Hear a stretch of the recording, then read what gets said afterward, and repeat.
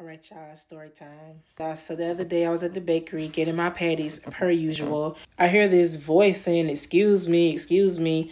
So I'm rushing to the car, let me get in my car and go because I don't even, you sound like somebody I don't even want to fuck with.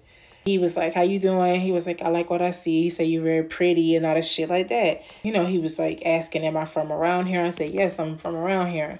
And I was like, are you from around here? And he was like, well, I'm originally from Clewiston.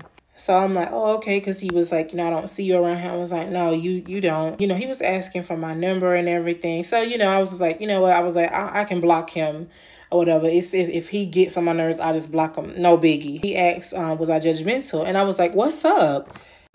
Y'all, this boy told me that he was homeless.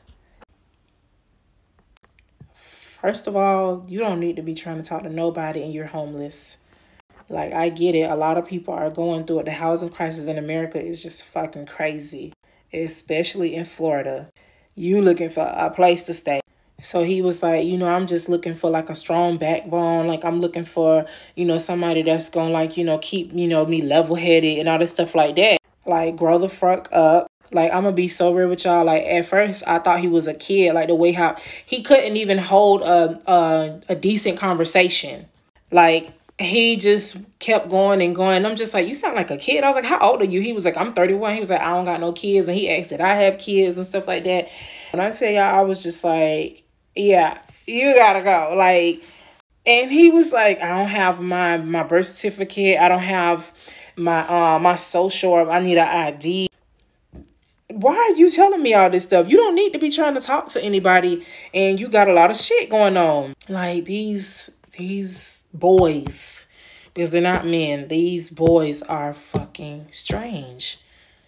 Like, I really want to know, do I have Boo Boo the Fool written on my fucking forehead? Like, I really want to know.